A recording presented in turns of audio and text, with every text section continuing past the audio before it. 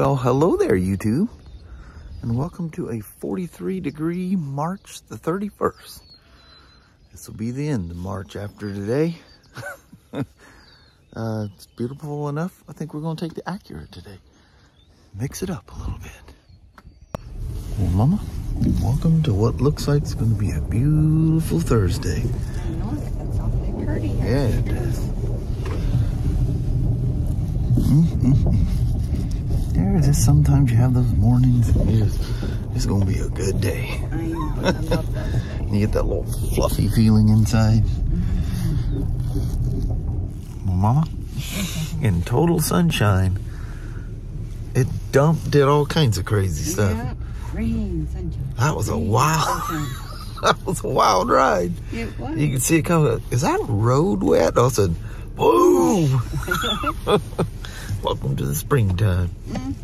Well, Mama, have yourself a wonderful Thursday. You too, sweetheart. All right. Don't work too hard. You either. All right. Love you. See you. Bye. Love you. Bye-bye now. Bye. There's my spider job from this morning. It was just for a seat and a rear trunk shock.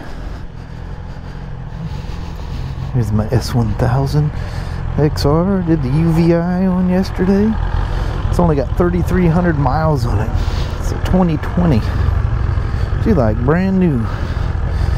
Whoa, that's not right.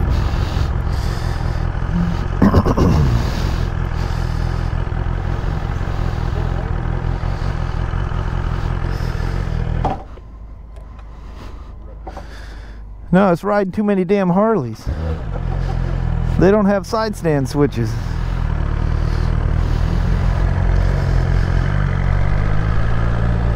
There's our electric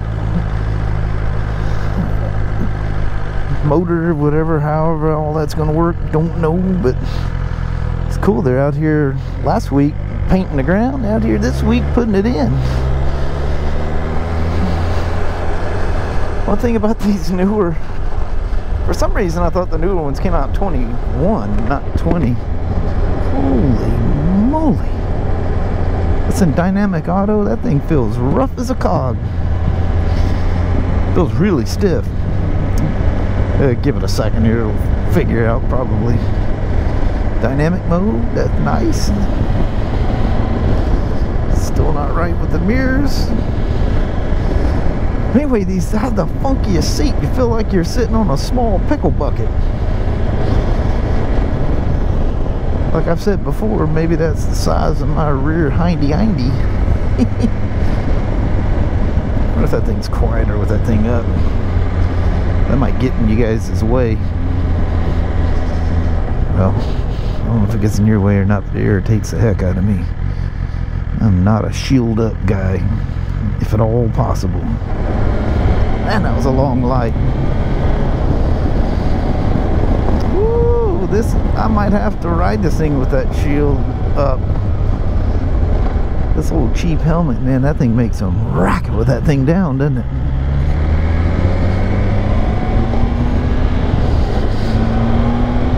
I hope that's probably giving you guys a distorted look too. I mean, I can see over it fine, but the camera sees way down here. I'm looking way up here.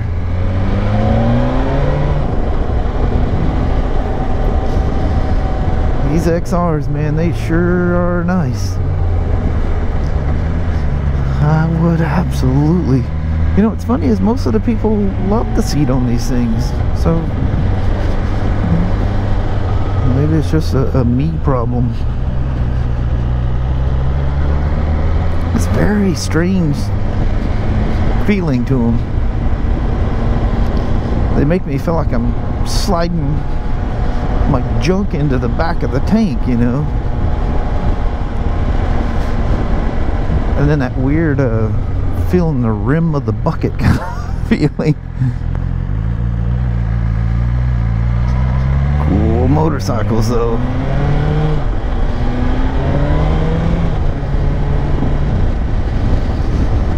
The 4 cylinders and the 6 cylinders, the Shift Assist Pro works so good. So fine. So somebody was commented it was a kind of a spider comment. I think it was a spider owner anyway, about what I mean by my preliminary oil check. So like this one, for example, you do your initial check, you let it run until the fan cycles one time. So this thing holds 4 liters.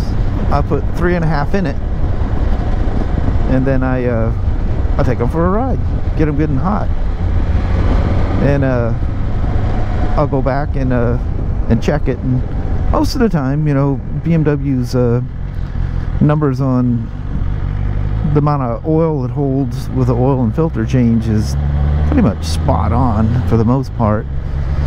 But you know, sometimes you drain more than, you know, it depends on the heat, how hot the motor was when you pulled the plug, and how long you let it sit there and drain off. You know, the quicker you do it, the more apt you are to not get everything out. So you put the 4 liters in there and it's over. You can't be any amount over. You can be low. It can be at the bottom of the window in this thing. You're safe. Absolutely safe. A lower quantity of oil, I mean, you could be too low, but you know, like say if you ran half the quantity of oil in it, never gonna hurt it, not in a million years. What it does, the oil breaks down extremely fast. So my point with that is people freak out. We've had, you know, where someone didn't check it afterwards, and you know, it's towards the bottom of the window or halfway on the window, and literally come unhinged, you guys did engine damage to my bike and all this other crap. No. We've even had them like get so mad they've even called the manufacturer to like rat us out or whatever. And I won't name what manufacturer it was, but a customer got laughed at and says, dude, if you can lean it over and see anything show up in the window, you're safe. When you're not safe is when you see that oil light come on, because when the oil light comes on, you're already too late. That means it doesn't see pressure. The oil light's not on, you got enough oil in it to be safe. Just don't leave it that way. Being at the bottom of the window, halfway on the window, absolutely positively stay safe. It even tells you clearly right in the manual, as long as you're between the low and high mark, you're fine. So when we do a service, we want to leave them at the high mark, but not on cold oil. It has to be at operating temperature. Letting it sit there and run in your garage until the fan cycles a couple of times, that's not. If that oil is too hot to touch on the end of your dipstick, you're good. If it's not, stop. Take it for a ride. Do not add oil to it until the oil is hot. Oil, like a lot of other liquids, expands when it gets hot.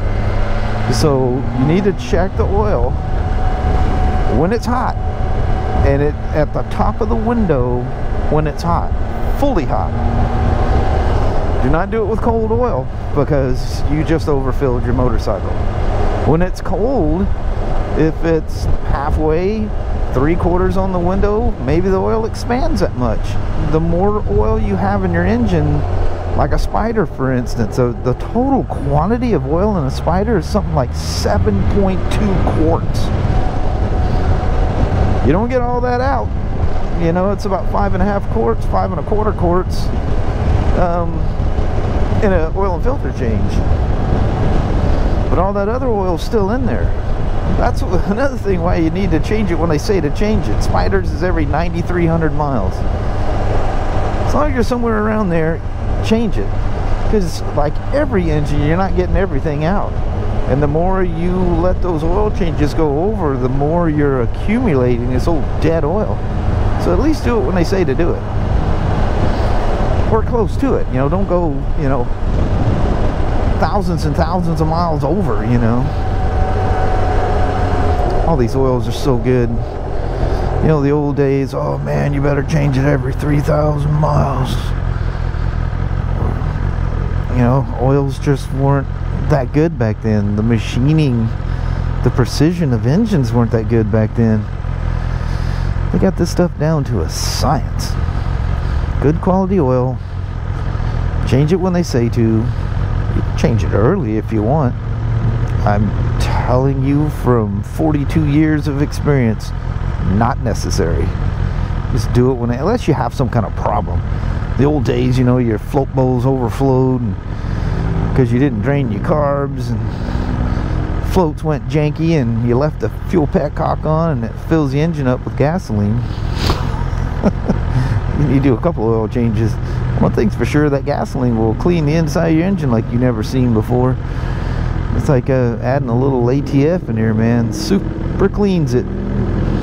But, you know, unless something happened to the oil, you know, some Nimrod going, I can go out there at least every other week and fire up, get the juices flowing. Yeah, you need to change the oil a lot. There'll be way other more damaging things going on than worrying about your oil at that point. But the preliminary check is to make sure it's, you know, in a safe spot. And I'm usually, you know, either at the bottom or halfway on the stick. Depends on what it holds. This is a 3-quart thing. I put 3.5 in there. Odds are it'll take that other half, not quart, liter, that other 500 cc's and be right on the money. Like I say, don't always count on that.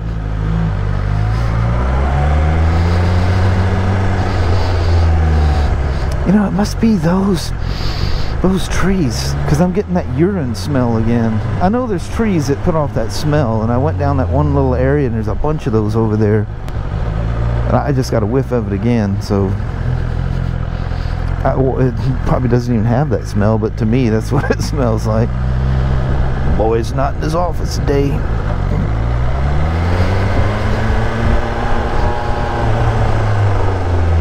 Yeah, 3,300 miles on this thing. If you're interested in a 2020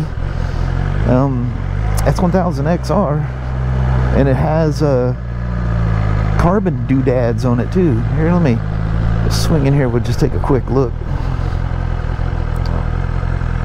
I'll give you a little walk. Oh, me and them dadgum side stands. That was my fault. I thought I went to neutral. But anyway, he has, and this stuff is really expensive. The carbon fiber rear tailpiece thing, carbon fiber sides. Look at the way that XR is in that carbon. Carbon fiber front fender. I don't know, of course, you know, when you get something from an auction, you don't know the whole story. He's got the running lights on it. That's an expensive kit. Tires look like they're almost new. But this is the way we got it from the auction. And we go through and do the BMW thing on it. We run it through BMW's deal, so when the next service is due, it'll be legit and they'll tell you what to do to it and what you can pass on, whatever. They just, you go through and they build the list for you. Kind of nice.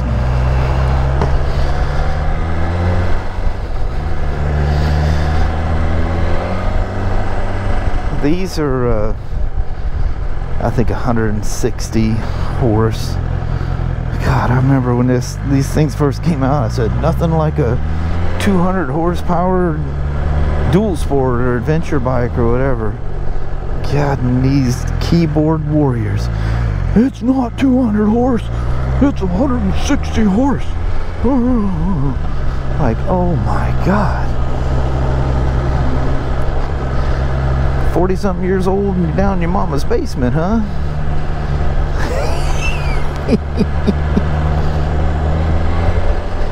So yeah, a lot of horsepower.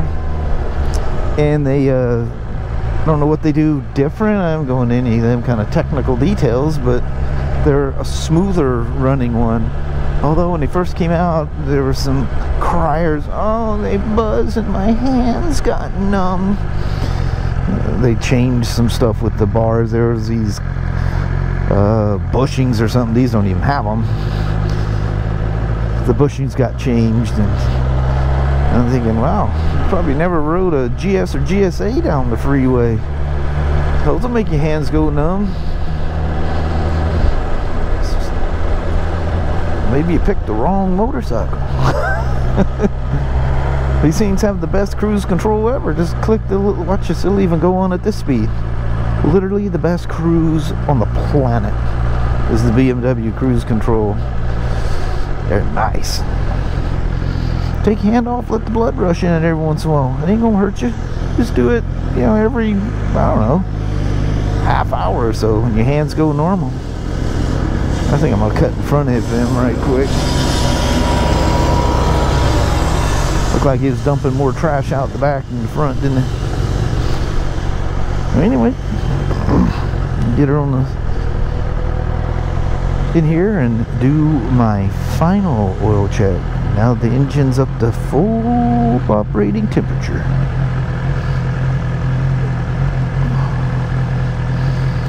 Slippery transmissions, man. You'll go right into second every time you look for neutral. Thanks for coming along for the ride. God almighty.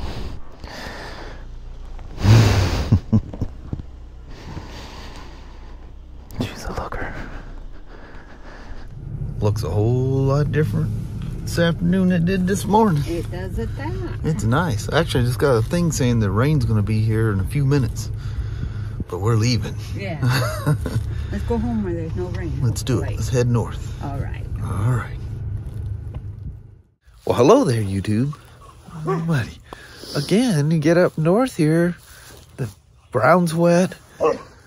Get that grass dry so I can mow it. Yeah. Or I'm just going to have to go out there and make a mess. Huge mess.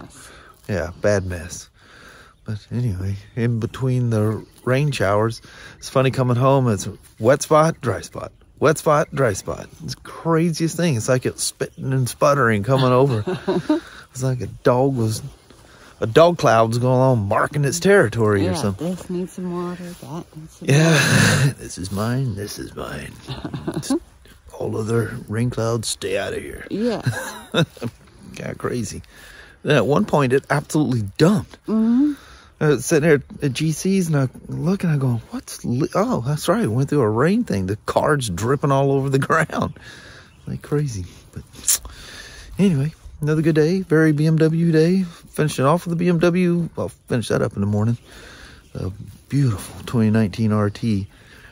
We'll talk about that tomorrow. You guys know who owns that one. So anyway, we'll deal with that in the morning. Alrighty. And then whatever else. Well, thank you guys so much for watching. We really do appreciate it. We will talk to you tomorrow. Same smoke time, same smoke channel. Don't forget to give a thumbs up. And you guys have a wonderful Friday or Saturday. Heck yeah. All right. All right. Till then. See you in the morning. All right. Thanks for watching. Bye-bye.